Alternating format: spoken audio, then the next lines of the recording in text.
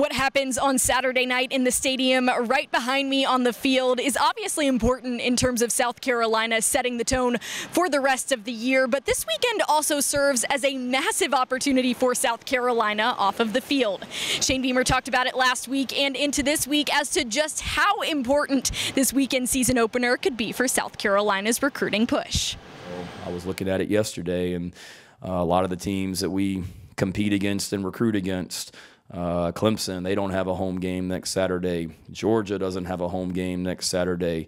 North Carolina does not have a home game next Saturday. Tennessee doesn't have a home game next Saturday. So recruits, if you want to come see a college football game next Saturday night, Columbia, South Carolina is a fantastic place to be on a Saturday night, and really look forward to seeing a lot of you guys in Columbia when we kick things off next Saturday. So so many, if they are coming in on Friday, just the opportunity to get around our players and coaches and staff as much as possible. It gives them extra time to do that, to feel what Columbia, South Carolina is like on a Friday night or a home football weekend.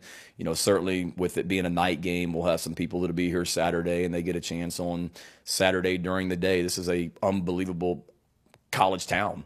And to be able to get out and experience what a college town is like on a Saturday leading into a Saturday night in Columbia is pretty special and a great opportunity. And then, once they get to the game, it's about relationships, but certainly recruits see and watch that Gamecock walk when we arrive. So the bigger and more electric and loud and wild and crazy that is, the more of an impact that makes on these guys.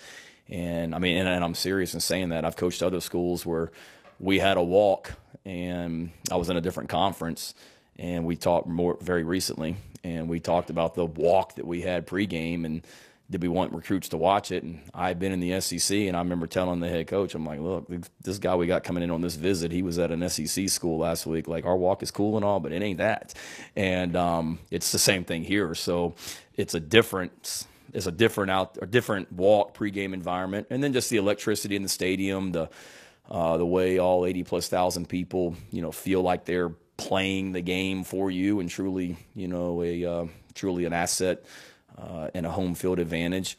And then just hopefully playing well and winning obviously helps the experience with the prospects and their families that are here. But like always, Colin, just being able to allow them to see what we're about as a program and as people as well on game day. And we spent a lot of time with them when the coaches get to the stadium on Saturday.